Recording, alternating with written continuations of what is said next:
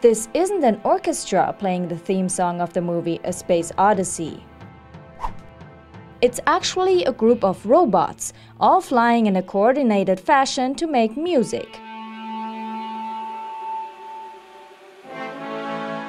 The two engineers behind the project worked for more than 2 years to create these flying robots called hex rotors because of their 6 propellers.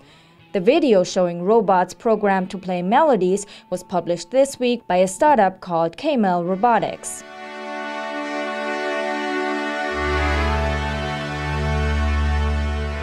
Music is really just playing a series of notes at the right times.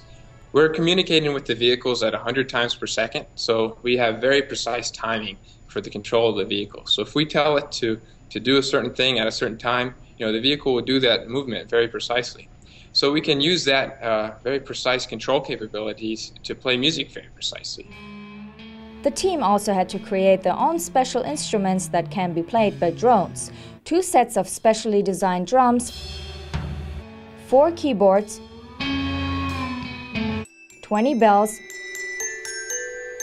1 gong and a string guitar with a single string are positioned to be played by one of the 8 flying robots at just the right time.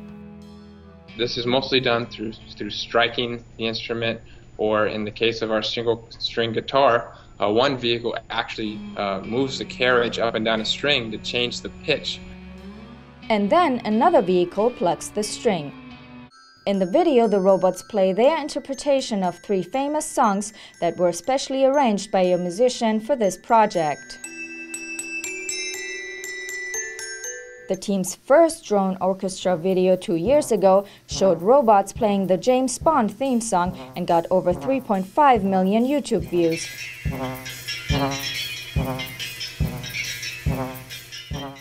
This time, Kmel Robotics has created larger and more evolved robots and a live performance. Starting Friday, the robots will show off their skills at the USA Science and Engineering Festival in Washington, D.C.